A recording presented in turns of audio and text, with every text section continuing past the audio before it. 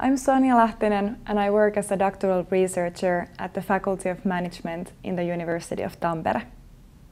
I'm pursuing PhD in marketing, yet my research work is multidisciplinary since I'm combining marketing thinking with transformative business and sustainability. And I will finish my degree by the end of 2019. In my dissertation, I'm building connections between business, environment, and human well-being. I argue that business today should be used as a force for good, and by this I mean that companies should accelerate transformations in favor of society while at the same time doing profitable business. And a recent example of this kind of transformation is the shift from linear thinking to circular economy.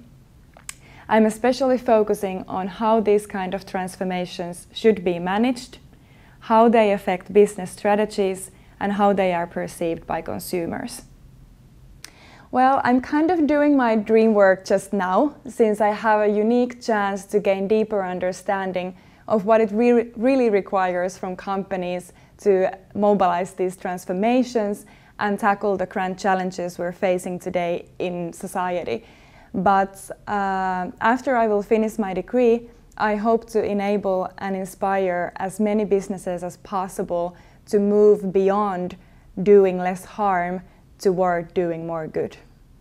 Well, I believe we develop a lot of useful skills while doing our PhD, but there are three most important skills for me. First, working with the unknown triggers the creativity in you.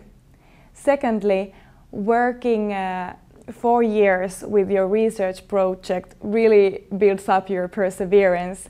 And thirdly, solving complex problems by using different theories and a bunch of different data develops your analytical thinking. Well, sustainability problems are real, but so are their solutions. And there was a time when it was thought that businesses are part of the problem, but through my work, I aim to offer concrete means for companies to become a part of the solution.